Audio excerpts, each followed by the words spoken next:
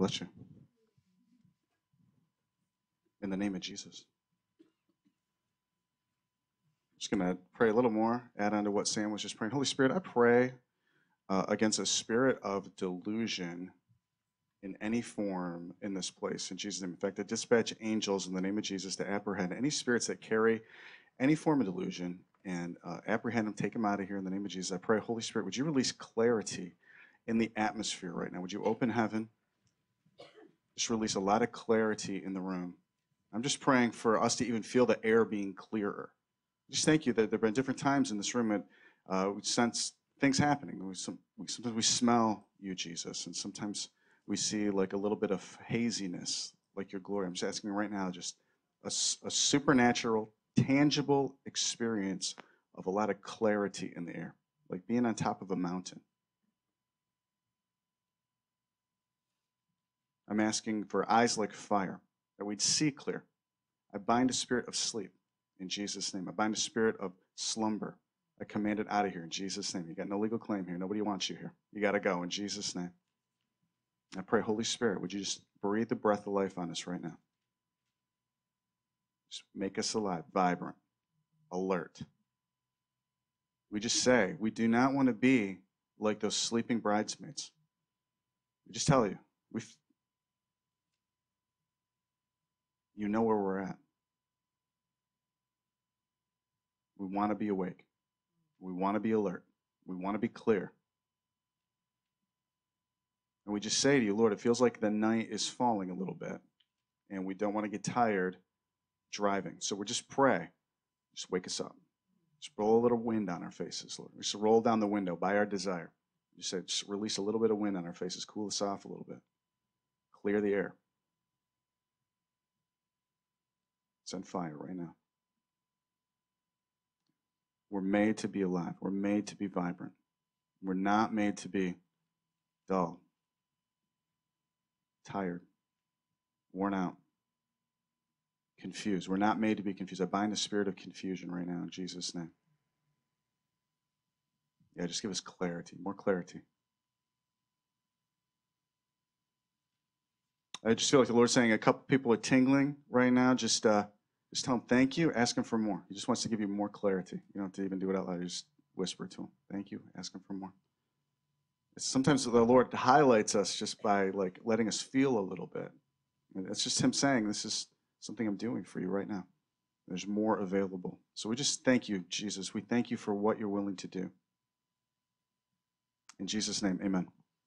Okay, so today I want to talk about end-time delusion. And this is something that I actually teach about from time to time. I really like teaching about it. And I just felt strongly that this was a word for today. So I appreciated Sam actually praying that. And yeah, it was really just confirmed it for me. Okay, so I have some notes. You probably don't have the notes. I put them online. If you are the kind of person that like needs notes just to be able to follow along, you can find them online. Don't worry about not having them because I don't know how closely I'm going to follow the notes. And I'll post notes or print them for you if you want them. If you let me know after the message, if you're like, oh, you said some stuff, I couldn't follow it that well. I want those notes. Will you print them for me? I will, and I'll kind of edit them to more closely reflect what I'm going to talk about because I have like 5 pages of notes and I'll never get through it all today. Okay, so I want to talk about something that is touching the earth right now, and it has been touching the earth for a while, and it's promised to increase, which is delusion.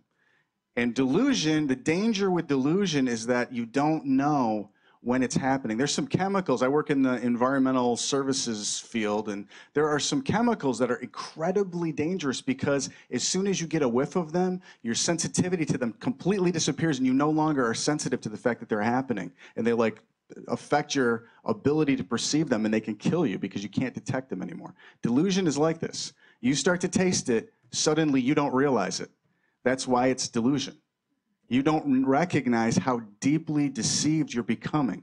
And so the only way to resist delusion is to understand it, believe the warnings about it, and actually start going in the opposite direction, which is into truth. Now, the truth of the Bible, the truth of Jesus, the truth of the end times, is painful to the flesh. That's the whole point. The whole point is that we're supposed to die because we didn't want to wait. We, through Adam and Eve, did not want to wait for God to lead us into the truth of good and evil. So because of that, the cost of that is the lack of his leadership, which is death. There is no life apart from God. Like he's like the sun, we're like trees. If we took the sun away from any of these trees, it would not be long and they would die. The only reason that we're deluded into thinking that that might not be the case, that we might be able to live kind of deciding about God, is his patience. That's it. That's the only reason that people that aren't fully submitted to his leadership are still alive, is because of his patience. Because the truth is, he will not take second place. He will not arbitrate with a man. He does not compromise at all. Zero compromise. And so he's given the earth time to decide, do I want to live? And these are the requirements for living, that I would submit to his leadership fully. Do I want that? Or would I rather take my chances on another leader? Because there's only one way this works. We're created, he's uncreated. There's a big difference. He's infinitely different than we are. Does that make sense? And so the enemy's plan is to get the earth as deluded as possible. Now, it's not really just the enemy's plan. God lets the enemy lie. The enemy's created as well. There's only one uncreated God. There's only one holy other than. There's only one the seraphim and the angels are declaring holy, holy, holy about. So one of the main lines of delusion happening right now in the planet is that, this is a message to the church, okay? So let's just put out of our minds the world. Jesus said that judgment starts in the house of God, and then it's going to touch the world. And the reason for that is because we're supposed to be agents of judging. We're supposed to be agents of judgment. So if judgment is going to the world, the agents of it have to be true in their ability to speak truth in love and judgment to the world.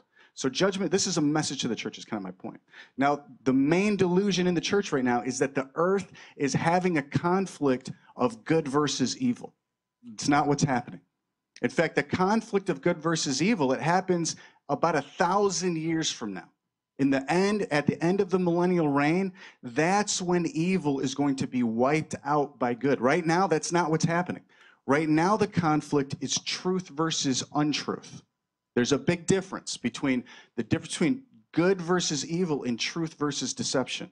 And so we have to get a hold of the fact that we're not looking for good to overcome evil because we don't really know what good is. That's the problem. That was what happened at the fall with Adam and Eve. Adam and Eve said, we think we could figure out good from evil. We'll eat that tree, the knowledge of the good and evil, and then we'll kind of put God out of the equation because we're not going to listen to his leadership. Don't eat that tree. And as soon as Adam and Eve did that, delusion started to operate in their minds about the difference between good and evil. So Jesus paid that we could get clear on that. But we have to choose to get clear on that. And so the enemy's deception is good versus evil. The knowledge of good and evil. We have to, the enemy tries to get us to fight that battle apart from the truth of what's good and evil. I may have messed up the way that I said that. Are you following me? So we need to get clear on truth before we could do the good and evil part. That's what I'm trying to say.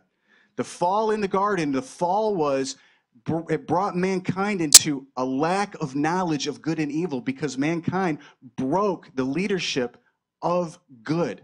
Jesus said there's only one good one, the Father. He's the only one good. Okay, so actually come with me. Let's start there. Let's go to Mark 10, 17 to 21. You're going to need a Bible today because I got notes. That doesn't mean you get to pass on reading Bible verses. I'll give you a chance to look it up. This is important to see. Now, knowing God means knowing his leadership as it confronts false standards of good. That's what the whole earth is kind of wrestling with right now, are false standards of good. And we have to decide that we're willing to submit to what God says is good.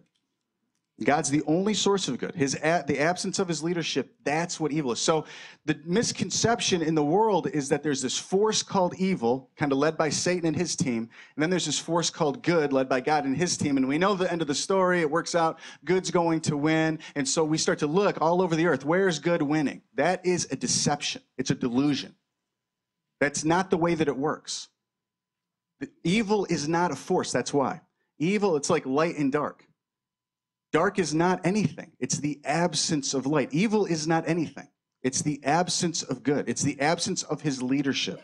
So it's guaranteed that evil is going to be blown out by good, because a tiny itty bitty LED light in the greatest darkness outside defeats the darkness where that light is. It doesn't take very much light to defeat darkness.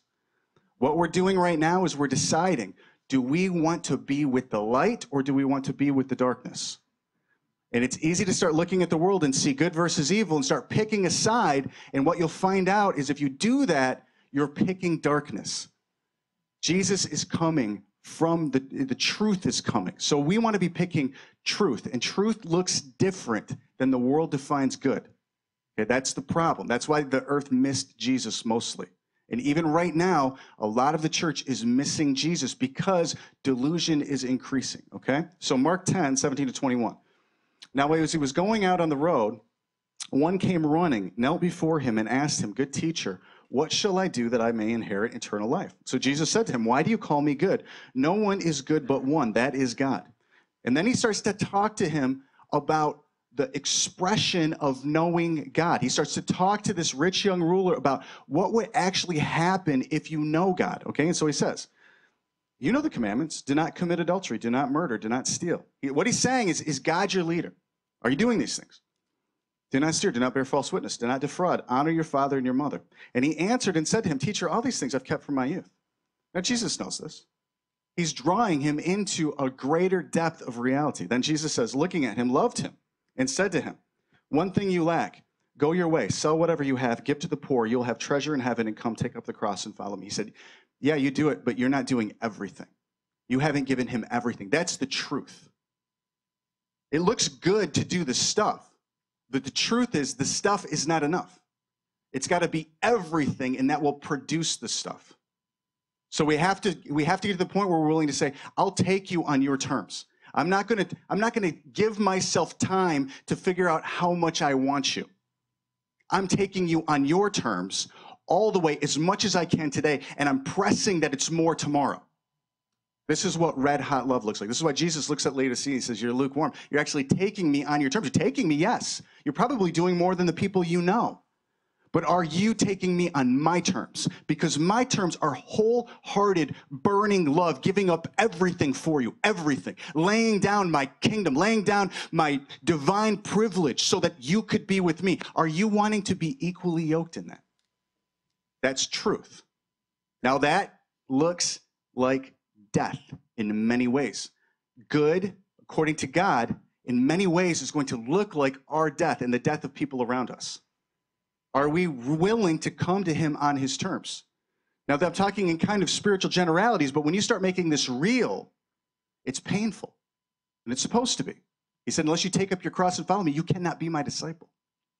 So we need help doing this. We actually need to talk to him about how this works. This is what we do night and day prayer for, is that we have a night and day problem. Okay, now, Isaiah 55, 6 to 9. Turn there with me, if you will, please. Isaiah 55, 6 to 9. Now, Satan, he could quote these passages. Satan uses Bible verses to rationalize rebellion. That's every time the dragon speaks, he uses Bible verses, generally out of context, usually with a very slight mixture, just enough to get us to cast off God's leadership and try to do the good thing. So when you think about Satan tempting Jesus in the desert, he says, "You're the Son of Man. Take these stones, turn them into bread." Now, this was part of Jesus' destiny, was to turn stuff into food, like more food, to increase food. It sounded like a good thing. It sounded like something that Jesus, it's part of his identity. But it wasn't under God's leadership. Then he takes him up on the top. He shows him all the kingdoms of the earth. Jesus is supposed to actually get all the kingdoms of the earth. In fact, he did. But Satan twists it just a little bit, says there's a shortcut. You can do it my way. Do it right now. Why are you waiting? You know how many people are going to die between now and 2,000 years from now? Do it my way. I'll give it to you right now. Wouldn't we say that in a fallen human nature, that'd be better for not 2,000 years of trouble to happen on the earth? Why don't we just get this thing over with and start everything being good right now? But Jesus said, no, that's not the Father's leadership. That's different. There's a difference between good and what you're saying. Even though it appeals to the flesh is deluded. The flesh is broken. The flesh don't know. So the question right now is, how do I get clear on truth so that when it's time, I can agree with good versus evil? The time for good versus evil is at the end of the millennial reign. Right now is the time for truth. Does that make sense? Okay. Isaiah 55, 6-9. Seek the Lord while he may be found. This is a time-sensitive instruction. Time is going to run out for this. We got to be really clear about this. Time is going to run out to get truth. Why? Because the hand of the restrainer, 2 Thessalonians 2, is being released. So anywhere you don't want to hear the truth, anywhere the truth starts to annoy you and you don't say, God, problem's me, not you. I want to hear truth. I'm willing to do what I can to agree with it. Any place you're not willing to do that, you're guaranteed to start thinking that your truth is the truth. The one that is rebelling against God, you'll start to seem like this is what God is saying. People that kill other people in the name of God will do so thinking they're serving God. That's what Jesus told his disciples in John 16. He says they'll kill you and they'll think they're offering God a service. They'll really believe it. It's not like they'll go to bed at night and be like, oh man, I wish I would have killed those guys. I wake up in the morning, kind of ramp themselves up. They'll literally go to bed thinking, this was so righteous, the murder that I did today. It's so righteous. This has happened numerous times. Nazi Germany, Rwanda, I mean, in the last 20 years. It's happening right now in very minor ways, relatively minor ways here. Across the earth, it's happening in much more major ways. It's coming here. The trouble is, if the church doesn't repent and start getting into the mindset that we don't know good, when it comes here, it'll be worse than any other place it's ever been. It says in the Bible, it says that the end time Babylon is filled with the blood of the saints. Filled with it. Now, we don't have to be worried about that. We don't have to be afraid about it. Perfect love casts out all fear. We have to get true about it. We have to get clear about it. And we have to respond to it. We got to come out. That's the instruction in Revelation 18. Come out of the world. And it takes some effort to come out. In fact, the instruction in Revelation 18 is don't just come out, mix double for the world. Well, if he's telling us to mix double, that means we got to kind of stir something up. Isaiah said, no one stirs themselves up to take hold of you. Our righteousness is like filthy rags. No one stirs themselves up. It's actually a sacrifice of praise. We get into the humility of saying there is something tragically wrong happening all around me and I don't feel it. I'm going to do something to try and get myself into the place. That's why we fast. Right? All that fasting is emptying ourselves of some comfort so we can feel a little bit bad to touch the reality that all creation is groaning. That's the point of fasting. That's the point of praying. On the front end, praying looks ridiculously weak and pretty boring. But when we give the sacrifice of praise, we give the sacrifice of prayer, the sacrifice of thanksgiving, all of a sudden we start to find out, oh, it's a sacrifice that actually gets me much more. We've got to get ourselves to the point where we're willing to say, I'm willing to do some different stuff because the earth is in a different time. It is. I mean, I don't need to convince you of that, right? If you think the earth is in a different time, just raise your hand for a second. So I know we're all on the same page. Thank you. Isaiah 55, 69. Seek the Lord while he may be found. Call upon him while he is near. That means that at some point he's going to get more distant. The end times are great and terrible. They're light and darkness. He's going to remove himself from places that don't want his leadership. For real. Deep darkness is going to cover the land, but rise and shine. A light is also going to come up at the same time. And you're picking it right now. Like, you're picking it right now. If you're like, well, I like kind of a little bit of darkness. Darkness and light, the two can't operate together. They don't stand together. He's too bright. So you got to decide all the way. Well, Tom, I'm not that great at like doing light all the way. That's right. You're not. That's why we pray. That's why we ask him. That's why we seek him. That's why we knock. If we take the truth with those one way that we can know it's true, it starts to change us. The truth works. His word does not return void. That means it can't get sown in any way and not start to bear some fruit. So if we're spending our time in meetings, if we're just real practically, if we're spending our time in meetings, we're spending our time like doing churchy stuff and we're not changing on the inside, we are deluded. It's not working. You should be able to measurably say, I feel differently about my sin this week than I did 2 weeks ago. If you can't do that, you're on the wrong road, for real. And you should be able to look forward and say, I've got a ways to go. That's true. If we say we have no sin, we deceive ourselves and the truth is not in us. But if we confess our sin, he's faithful to forgive. So we're not who we're going to be, but we shouldn't be who we were. Does that make sense? We're going in a direction. The kingdom is a direction. It's not like right now, it's not a destination. We're heading there. We're working out our salvation is the point. This is really important. Okay, so he says, seek the Lord while he may be found. Call upon him while he is near. Let the wicked forsake his way, and the unrighteous man his thoughts. Let him return to the Lord, and he will have mercy on him. And to our God, for he will abundantly pardon. For my thoughts are not your thoughts, nor are your ways my ways. What God is saying is you don't know. You got to forsake your ways and pick up mine. Well, yours look really intense, God, and nobody else seems to really care about it that much. They say that they're doing your way, but they're really doing everybody else's way. In fact, they're trying to kind of water down your way so that the world will receive it. And what God would say is they're deluded. Don't fall in with them. You've got to come out, all the way out.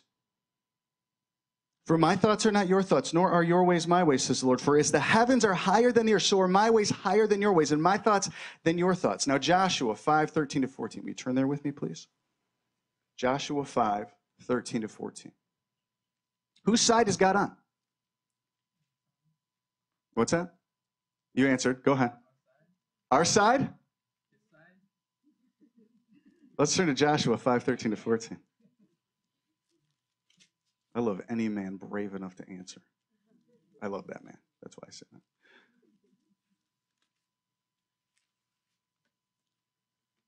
You there? Joshua 5:13-14. And it came to pass when Joshua was by Jericho. Now, we have to remember this story. They've just come out of the wilderness, 40 years of testing, 40 years of trial. Most of the generation that came out of Egypt walked through the Red Sea, pillar of cloud, pillar of fire leading them, manna in the desert, water from the rock. Most of them are dead, told they would never step foot in this land. God is so committed to the Israelites that the other nations are terrified of them. They heard rumors of what's been happening as they've wandered through the desert. They've heard rumors of what's been happening to the nations that resisted them. They're terrified of them. This is what happens at Jericho. And it came to pass when Joshua was by Jericho that he lifted his eyes and looked, and behold, a man stood opposite him with his sword drawn in his hand. And Joshua went to him and said to him, are you for us or for our adversaries? Can you imagine the angel of God, like a mighty angel, a warring angel, and Joshua, like the leader of the Israelites, all the other nations are terrified of him.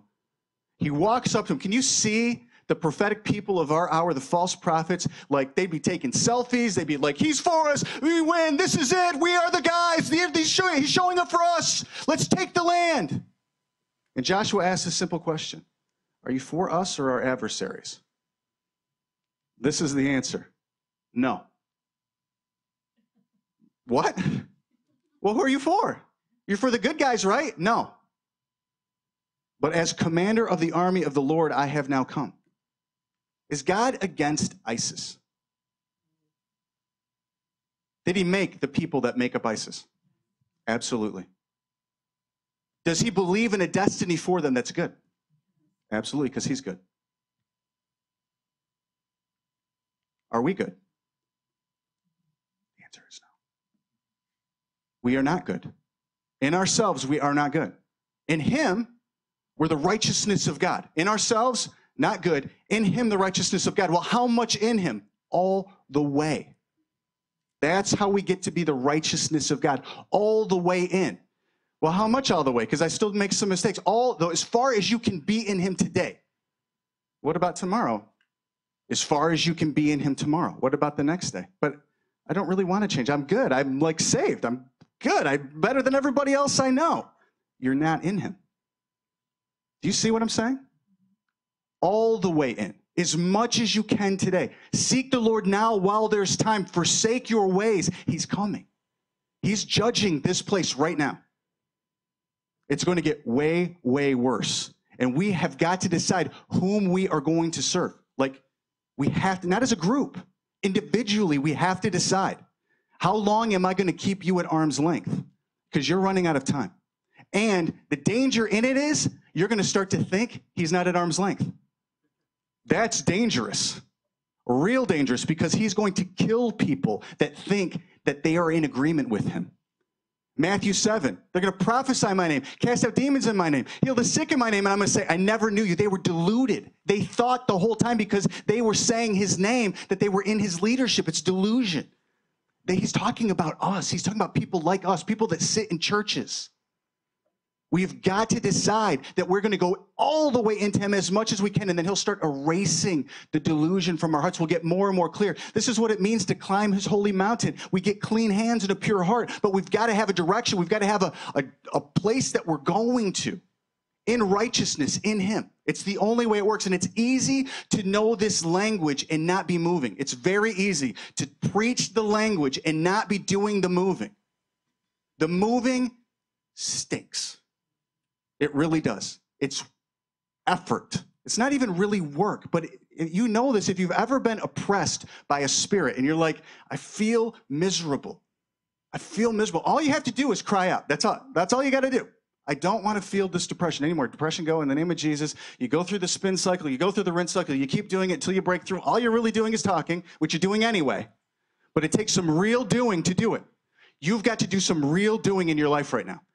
It's just asking, but you must do it. You must, all the way in, as much as you can be. I'm sorry that this gospel is generally not preached, but it is true, and it's the only one in the Bible. As commander of the Lord, I've now come. Joshua fell on his face to the earth and worshipped and said to him, what does my Lord say to his servant? Do you know what the angel said to Joshua? I want you to take Jericho, and I want you to do it in worship. Circle the city. I mean, I assume that that's what the angel told him, because that's the last thing you hear. Next thing you know, all these Israelites are doing the weirdest plan to take Jericho, going around the city shouting. And then this angel and his armies take the city. That's what we're doing here. Do you believe that this place is going to get overrun by people that hate Jesus and hate you, and that if you're not all the way in his leadership, you're dangerously dangling from the outside of his kingdom? You ever watch predator videos where lions like, arr? They don't go to the center and get the strongest one. They get the ones that are barely in the group, the ones that kind of fall out the sides. He's the center. We get in the center, we are safe. This is the only way it works. All of creation, it displays his majesty. This is simple. The world isn't in a conflict between good and evil because it is no contest. Darkness cannot withstand even the smallest light. God's light, his glory, will cover the earth. There's no question. Habakkuk 2, 13 to 14. Will you turn there with me, please? Habakkuk 2, 13 to 14. Behold, it is not of the Lord of hosts that the peoples labor to feed the fire, and the nations weary themselves in vain. That's what's happening right now. The nations are wearying themselves, and the Lord says it's in vain. There's no fruit that's going to come out of the negotiations that the nations are in right now, the threatening of war that the nations are doing right now, the plans for economic prosperity that the nations are engaging in right now, the plans for healthcare the nations are engaging in right now, the plans for climate change. There's zero fruit, and it's in vain. They're feeding the fire. Yes, they're doing something. They're working hard, but it's in vain. He says, for the earth will be filled with the knowledge of the glory of the Lord as the waters cover the sea. The reality is that the world is in conflict between truth and deception. As we choose truth, it begins to displace deception. Turn with me for a second to Daniel 10. This is important to go there. I'll stay there for a minute. As we choose truth, it starts to displace deception. It's the only way it works.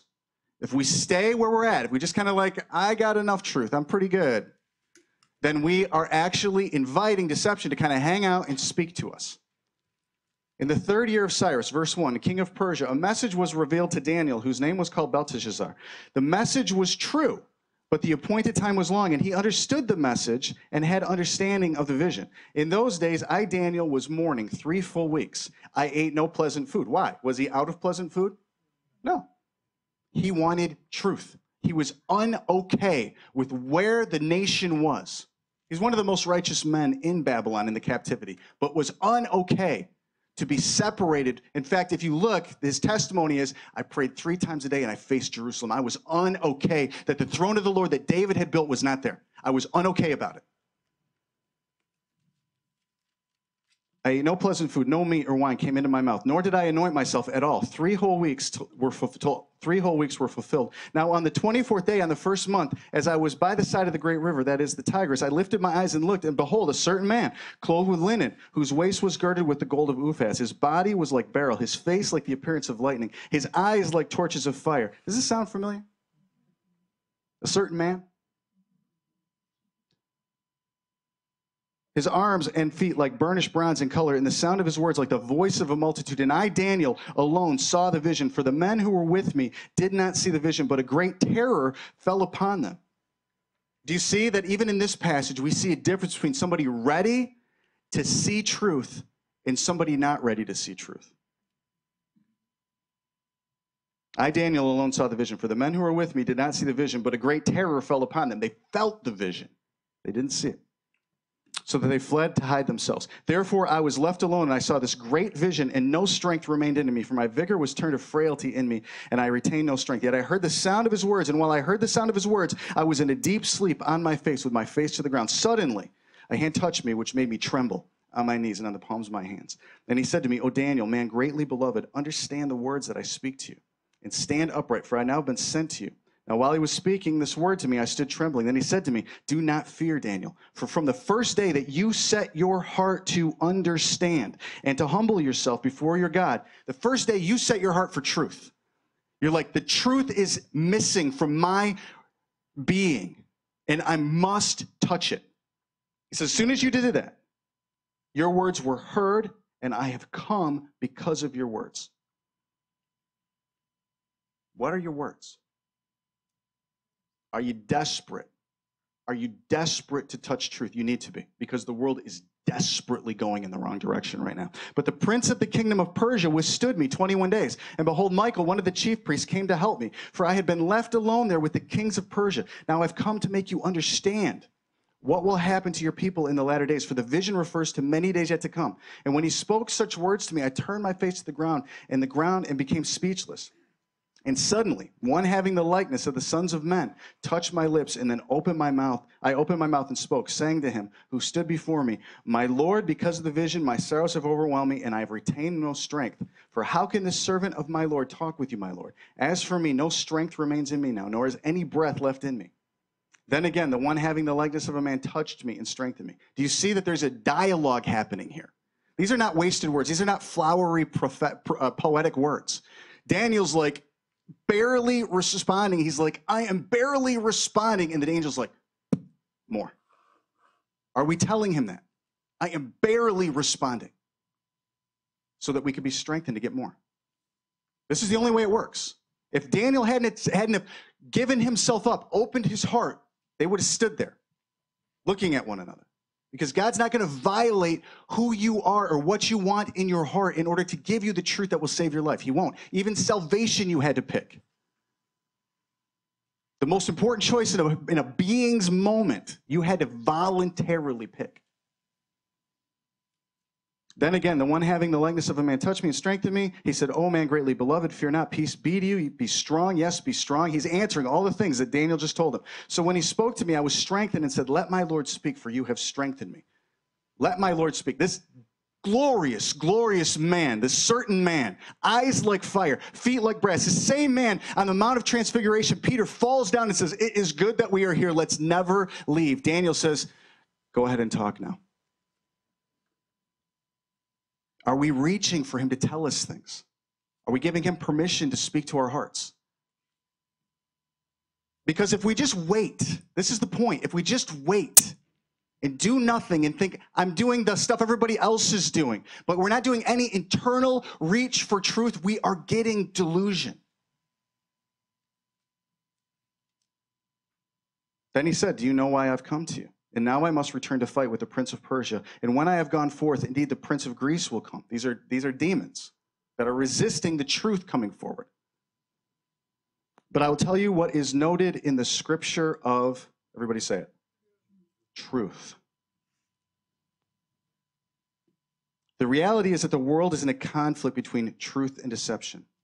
2 Timothy 4, 3-8. Will you turn there with me for a second? As we choose truth, it begins to displace deception. That's what Daniel was doing. He was choosing truth, and truth is a man. His name is Jesus. Jesus and his armies began to displace armies that were opposed to him, angels that were opposed to him. They didn't start displacing until Daniel started talking. And when Daniel started talking, Daniel got weak. Daniel got frail. When Jesus showed up, it wasn't that glorious moment of breakthrough. Let's do the selfie. We are winning. It was, I don't have anything left to even talk to you. Do you see what I'm saying? There is delusion, strong delusion in the church right now. Massive delusion. And most of us, if you're like me, we are a mixture between like what is good and what is bad. That's wrong. That's really not going to help you. What is true? I don't really need anybody else to tell me what's true except for Jesus and his word. And then I come with the other people and I say what is true. And if other people are saying what is true, maybe it's something I haven't heard before. I'm like, yeah, my spirit says that's true. The word says that's true. That's true. But I know enough about this thing to know the difference. And I know enough about this thing to know when somebody's twisting it just a little bit and taking me away from the humility and the death that is his leadership so that I could get resurrected with him. This is not confusing in reality. It's only confusing to deluded people that are surrounded by lukewarm. That's it. We've got to come out. We must. It's life or death. It really is. It's life or death that we would get ourselves uncomfortable and come out. And that means that we got to do something. We actually have to give him something to work with because he loves us. He will not violate us. Now, as we choose deception, we're given more. Our ears are naturally inclined in the church to want deception. We actually will celebrate deception, feel good about it, feel the Spirit moving, and miss the entire point. It happens all the time. All the time. Most of the time. 2 Timothy 4, 3-8. For the time will come when they will not endure sound doctrine. He's talking about people sitting in pews. And nobody else is really looking for any doctrine at all. But according to their own desires, because they have itching ears, they will heap up for themselves teachers. And they will turn their ears away from the truth and be turned aside to fables. But you, be watchful in all things. Endure afflictions. Do the work of an evangelist. Fulfill your ministry. Don't be confused when this happens. For I am already being poured out as a drink offering. He's saying, I'm the first fruits. That's what he said. Sarah quoted it today. He said, I'm the first fruits. I got the first fruits of the Spirit. I'm already being poured out. What do you think is going to happen? This is what Jesus said. He says, if they do this when the wood is green, what do you think they're going to do when it's dry? You know what he said that to? He said that to women that were mourning the pain that he was in right now. He's like, don't mourn for me. Mourn for you and your offspring. He's not who we think he is in many ways. He's different. I'm saying that about me. He's not who I think I am, or who I think he is. I've got to humble myself and be like, you're something different than I would call good right now. Because I look at the seals, the trumpets, and the bowls, and I have a hard time seeing that as good. Or I look at the way that he deals with the world, and the clamor in the world is, if he's God, then where is the good? So I got to start here. Endure afflictions, do the work of an evangelist, fulfill your ministry, for I'm already being poured out as a drink offering, and the time of my departure is at hand. I've fought the good fight. I've finished the race. I've kept the faith. He's talking about endurance. He's talking about movement. He's not even talking about I just kind of stayed in it. He says, I ran. I ran. I went further the next day than I did the day before, and then the next day I went further. How did he do that? Do you see what Paul says about the way that he was building churches? He said in several churches, I'll get it wrong if I try to quote it, I pray for you night and day. He says, the widows, don't turn them out. They can pray night and day. He was all about night and day prayer. If you just search the phrase night and day or day and night, you're going to find that Paul said many times that that's the way that he ran. Finally, there is laid up for me the crown of righteousness, which the Lord, the righteous judge, will give to me on that day. And not to me also, only, but also all who have loved his appearing. Loved it. All the parts of it. He didn't say this because like just good people love his appearing and bad people don't. He said this because it is hard to love his appearing. That's why the Spirit and the bride say, even so come. Even so what? Even so it's really terrible, but we're saying come anyway. Come anyway. It's great and terrible. Come anyway. When Ezekiel eats the scroll, when John gets the book, he says, eat it. It's going to be sweet in your mouth, but it is bitter in the stomach. It's going to turn your stomach sour. Even so, come. The pill is what's going to fix it. Now, this is let's go to 2 Thessalonians 2, 7-12. It's right next to 2 Timothy, or in the same range.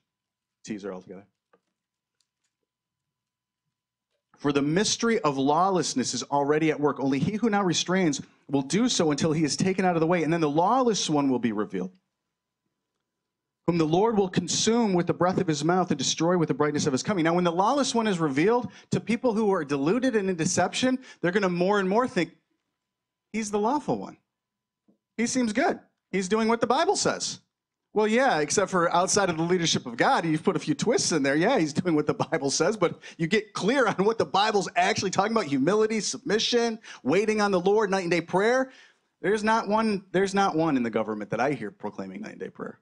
Not one. Are you going to recognize it? Or are you looking for the good guys and the bad guys in the government? Most of us are looking for the good guys, but me included.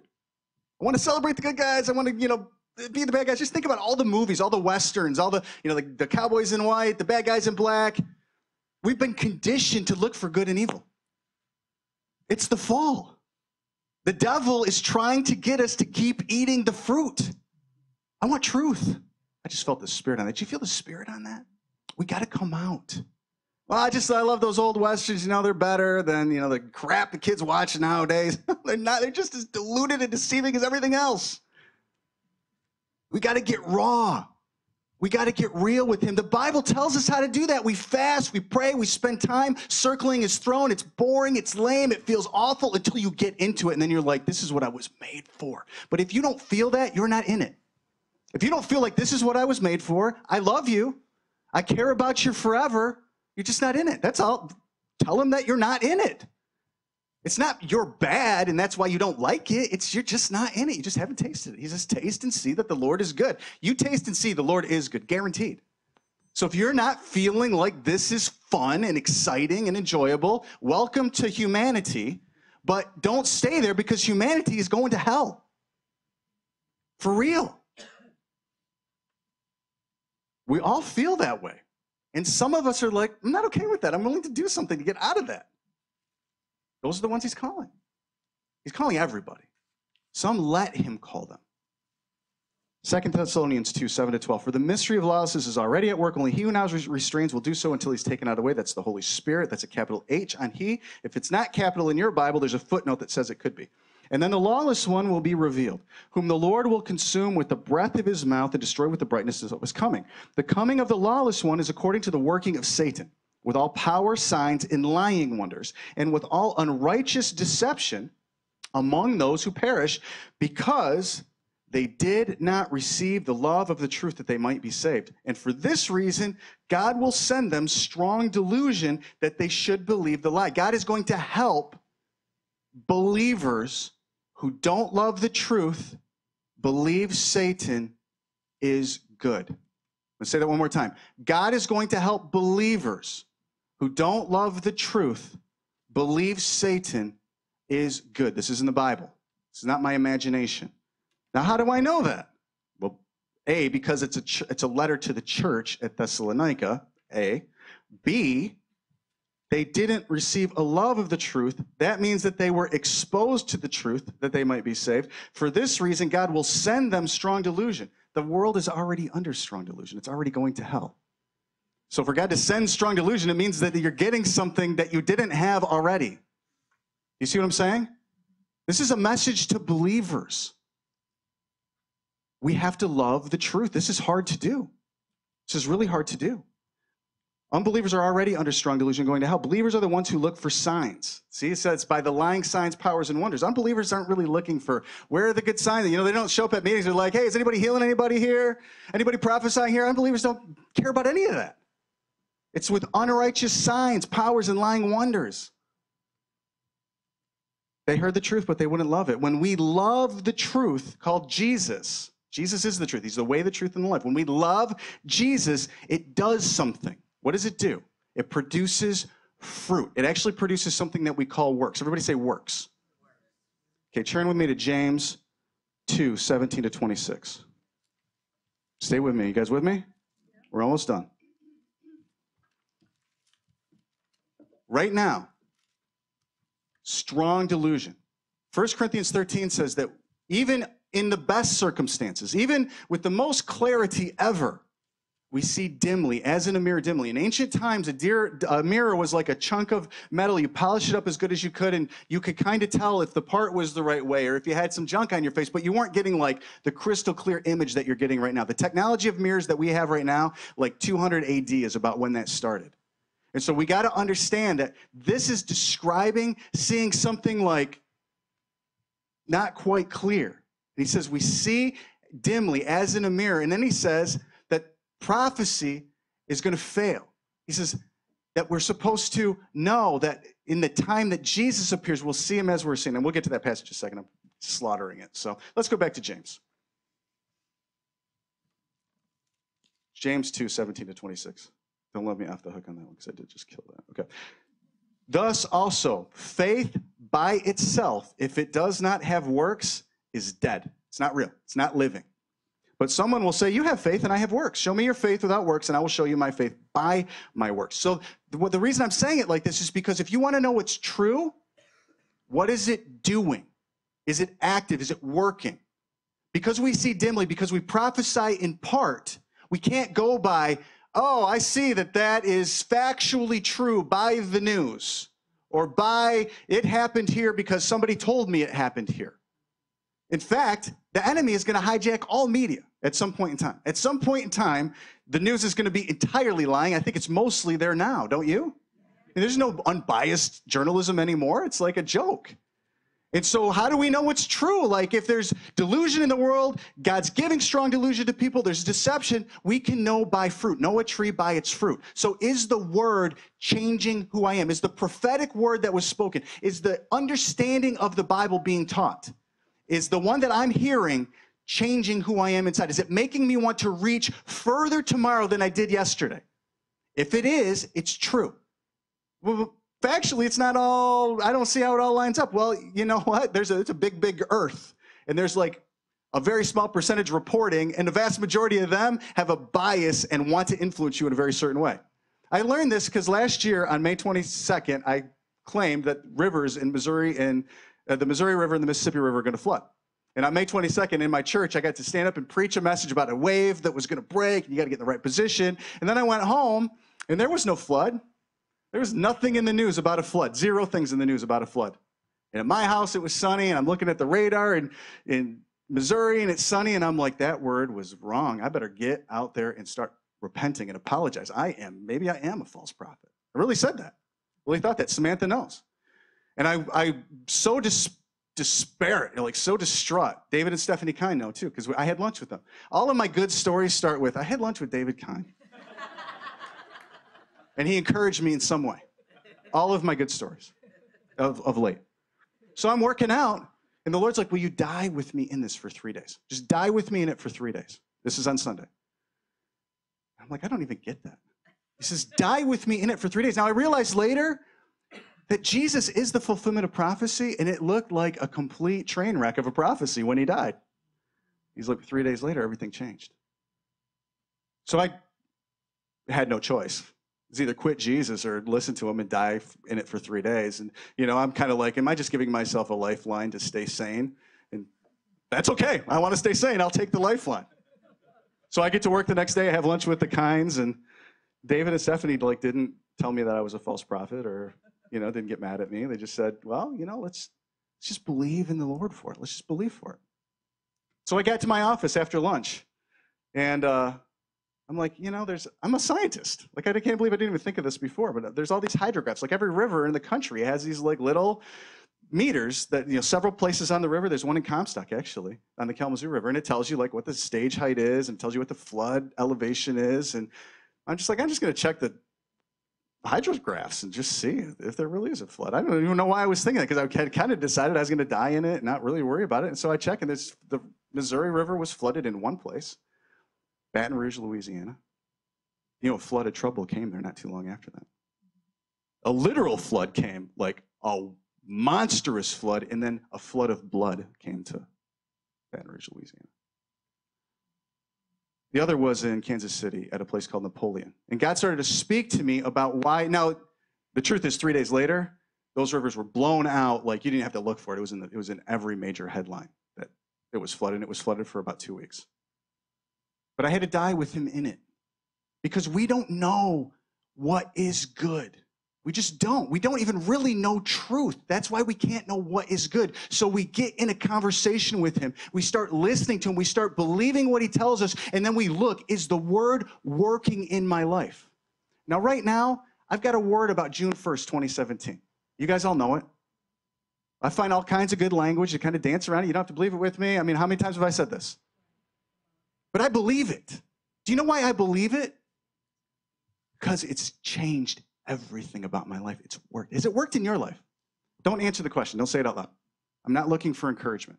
I'm not looking for an endorsement. I'm asking you a question. Has this word worked in your life? Has it changed the way that you see God and the way that you see yourself? And are you getting closer to him? And if it has, then that word is true. Now, it might not be accurate, but it is true. That means you got to respond to it somehow. I'm not telling you what to do. I'm just asking you to ask the question, does the word that I'm believing, now I'm not just talking about the thing that I said or whatever, the teaching that you're filling your heart with, is it working?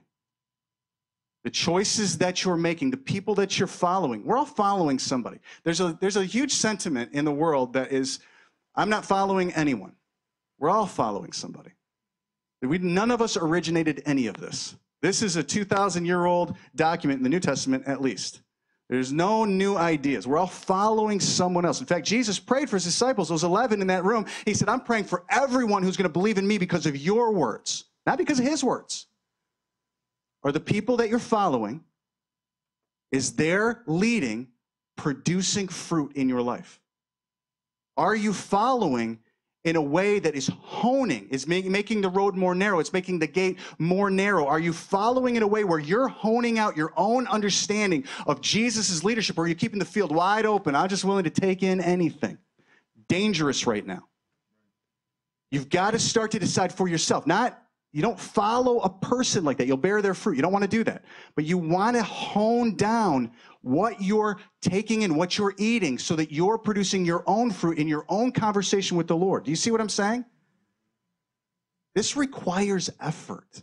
You're not going to accidentally do this. This means that you got to spend time like talking to Jesus, which is what you signed up for when you got saved, was talking to Jesus.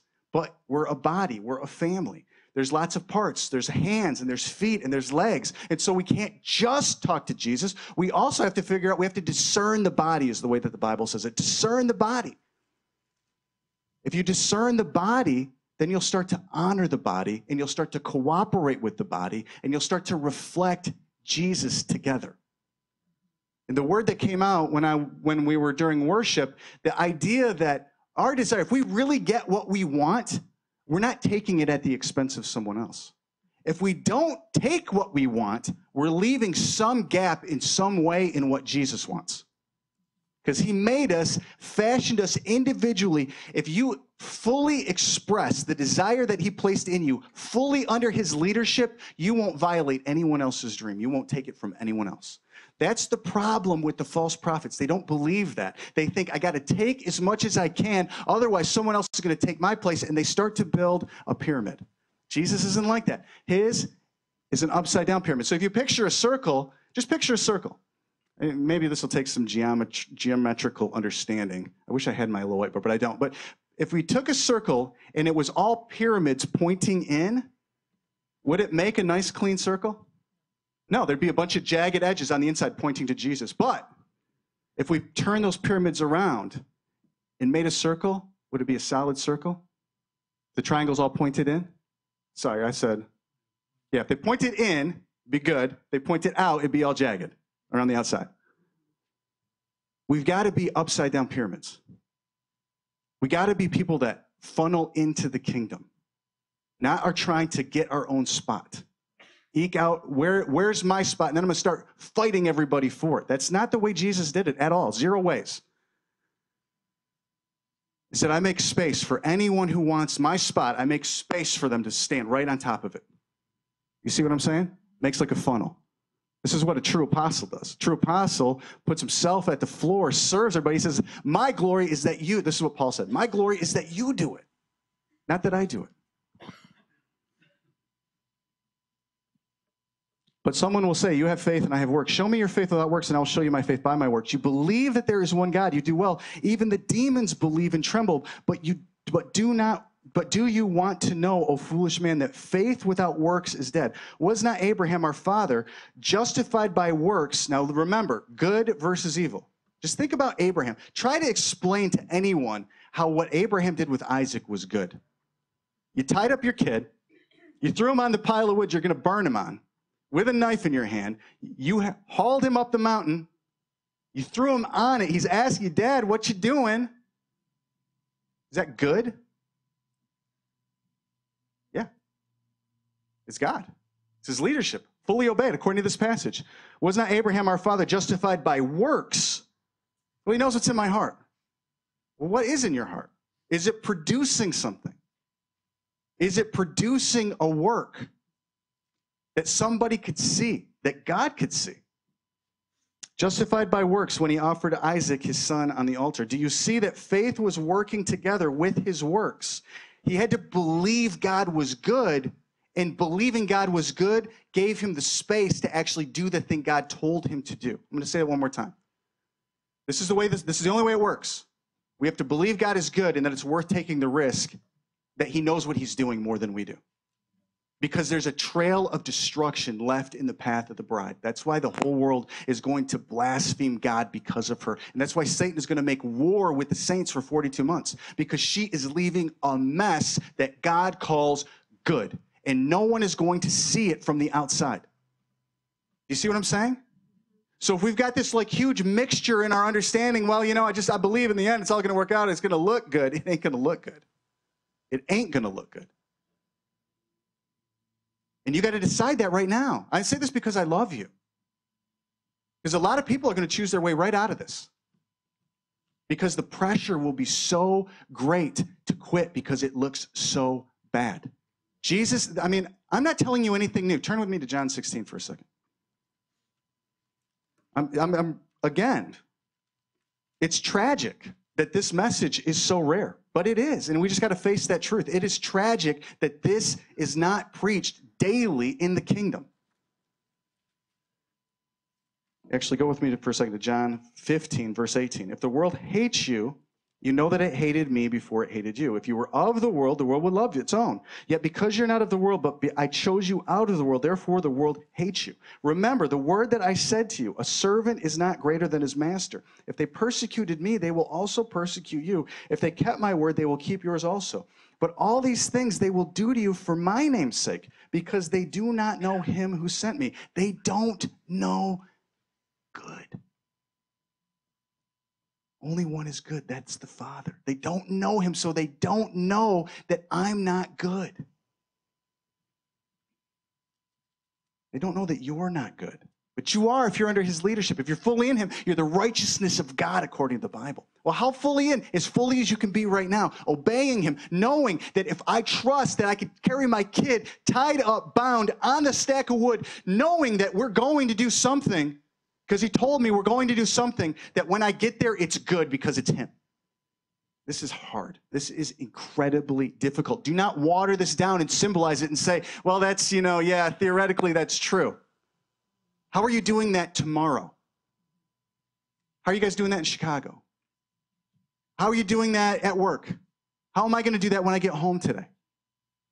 What I say on social media, what I say to people at work, what I say, like how am I saying what God is telling me to say? How am I doing what God is telling me to do? It's only going to happen in 90-day prayer. Only going to happen in 90-day prayer.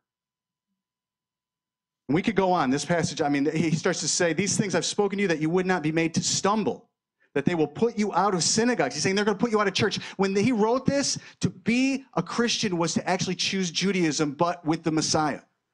He's saying they're going to put you out of churches. Yes, the time is coming that whoever kills you will think he offers God service, capital G, not a false God. They're going to think they're offering Jehovah service.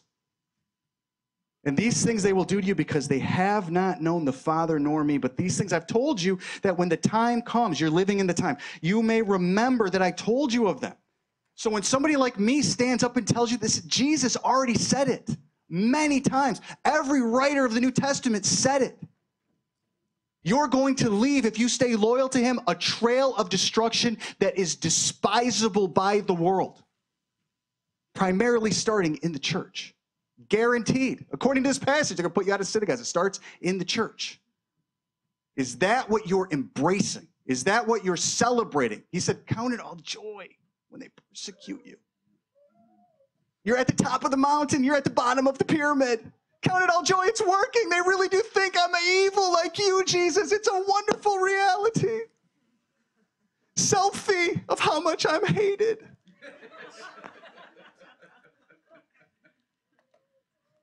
We don't naturally embrace this. The flesh don't want it. We got to kill that part of the flesh. Last place. Turn with me to Revelation 12. I'm going to end every message, Lord willing, with some kind of victory. Revelation 12, verse 7. Now remember Daniel. He's like, I'm desperate for truth. Desperate for truth. I'm going to change what I'm eating. I'm going to change what I'm wearing. He didn't anoint himself for 3 whole weeks. Yeah, Daniel was a good-looking guy. Like, he's putting some stuff on his forehead, looking good. You know, he's high up in the government. King Nebuchadnezzar was like, I'm going to put everything under you, man. You got it together. He's like, I'm taking all that off. Taking it all off. I'm desperate for truth. And angels started to move is the point.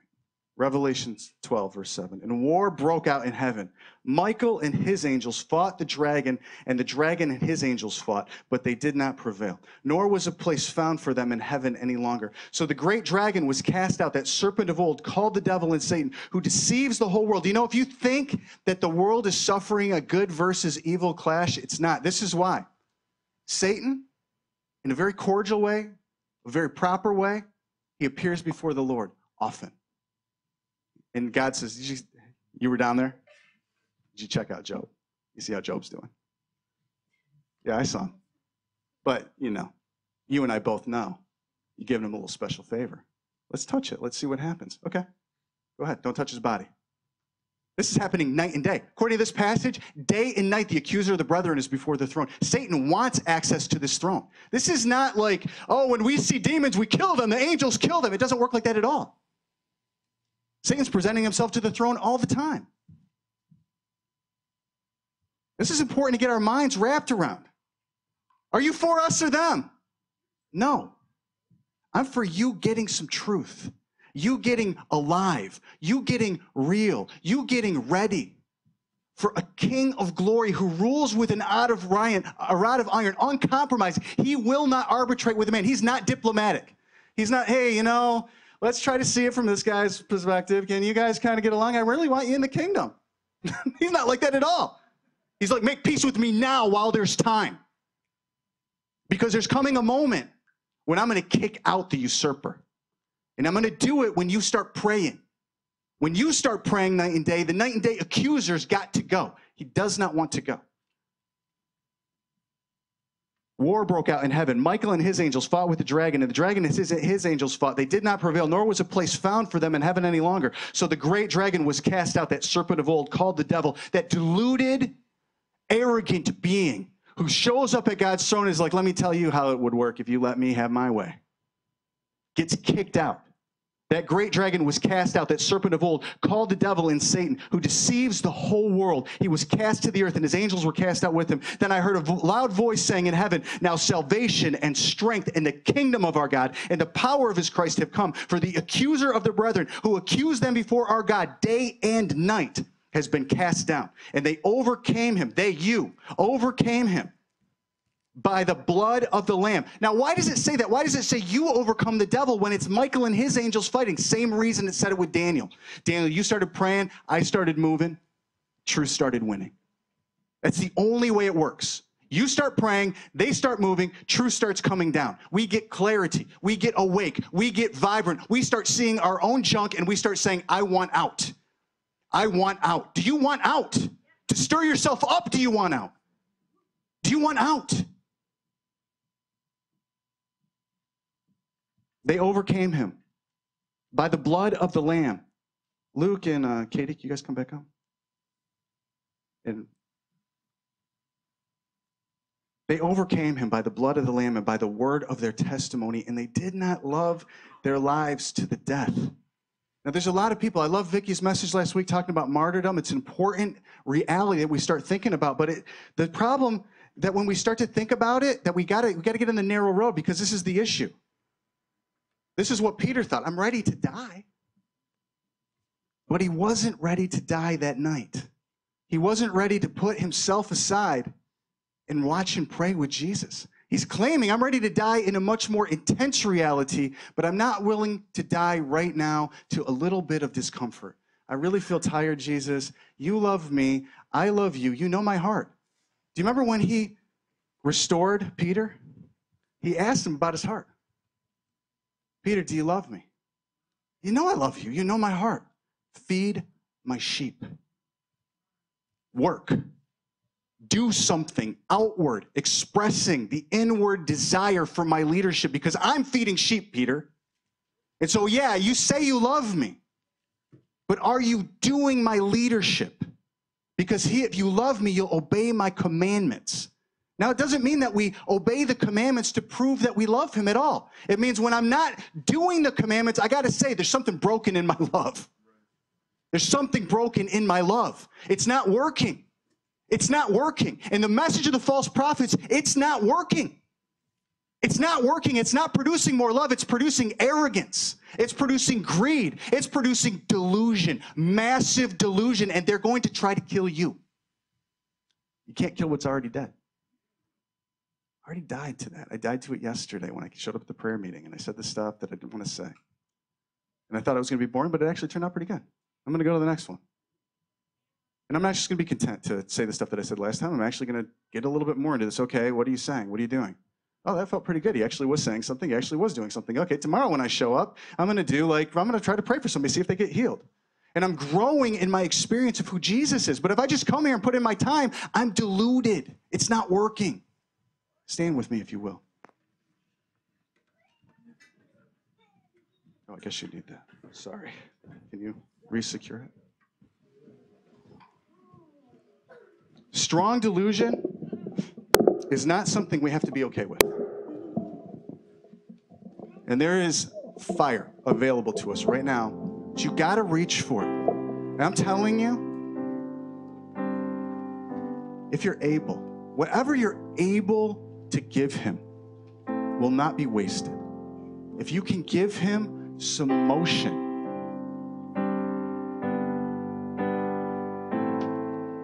Just hang on one sec.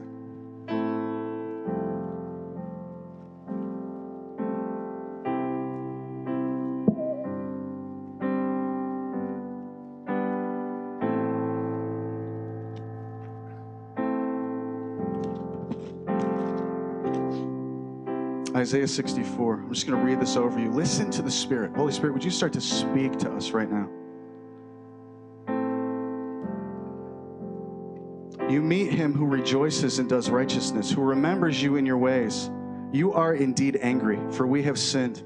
In these ways we continue, and we need to be saved. But we are all like an unclean thing, and all our righteousness are like filthy rags. We all fade as a leaf, and our iniquities like the wind have taken us away. And there is no one who calls on your name, who stirs himself up to take hold of you. For you've hidden your face from us and have consumed us because of our iniquities. But now, O Lord, you are our Father. We are the clay, and you are our potter. And all we the work of your hands. Do not be furious, Lord, nor remember iniquity forever. Indeed, please look, we are all your people. if we'll stir ourselves up and take hold of him, he is faithful to answer. So let's just respond to him right now. Just motion, something. Give him something to work with.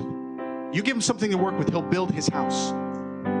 Holy Spirit, I'm asking all over the room, would you touch us, God, with the grace to stir ourselves up and take hold of him? There are more people in this room. I hear the Lord saying it right now. There are more people in this room that he prayed over in the upper room that night. They literally changed the world. And it didn't take that long. Within a few weeks, thousands were getting saved at a time. Thousands were getting saved at a time. If we'll stir ourselves up, if we'll take hold of him, if we'll stay awake with him, we won't sleep. We'll watch and pray with him. We'll get outside of our comfort zone. We'll give him something to work with. He's faithful to make something glorious out of it. Holy Spirit, all over the room, send fire where there's hearts open and wanting you. Any motion, any motion. Just wiggle your fingers if you want to. Move your feet. Just try to give him something. Anything you can give him. He'll work with it. It's a righteous offering. Fire. Wind. God, release your glory. Release your glory. Release your might.